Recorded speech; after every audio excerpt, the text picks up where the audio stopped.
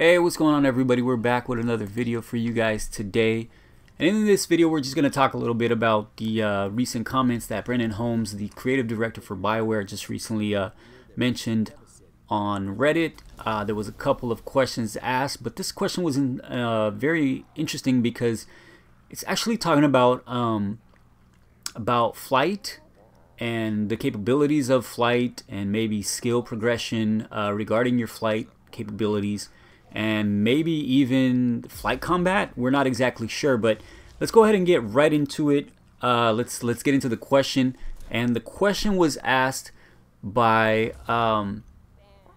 Behind You All, and the question goes, and he asked, so I rewatched the short gameplay from E3 again and noticed that unlike most of the other games out there, Anthem seems to be very vertical.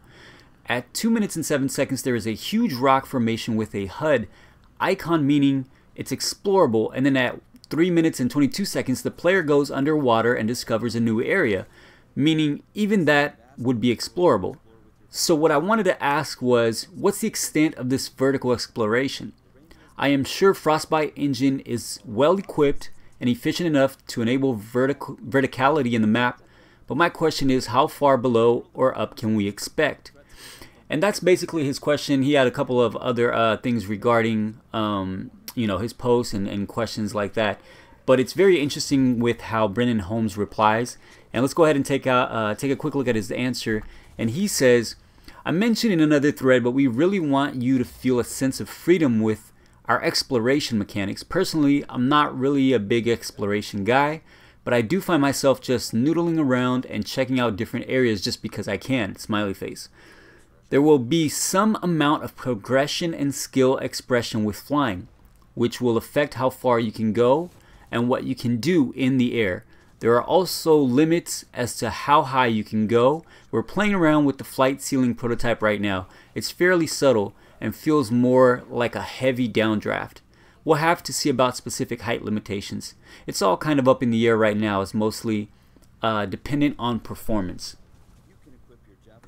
So there you have it, guys. Just a quick answer and a quick touch on flight mechanics from Brenon Holmes, the creative director at Bioware for Anthem.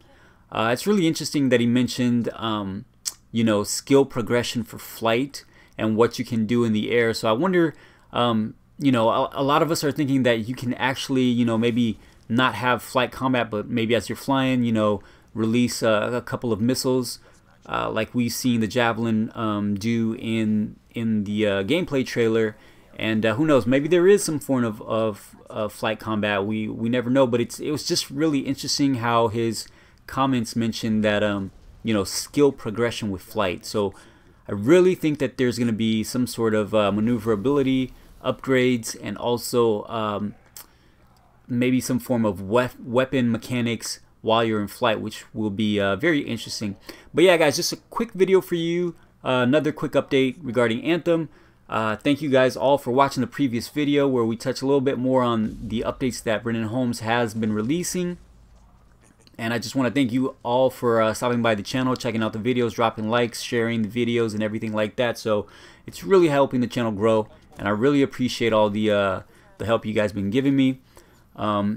Especially sharing the videos as well. I really appreciate it, guys. Go ahead and drop a subscribe if you guys haven't yet. We're going to be bringing a lot more videos regarding Anthem, and not just Anthem, but various other games, including Destiny, as I usually do. But go ahead, drop a subscribe, drop a like if possible, and we'll go ahead and catch you guys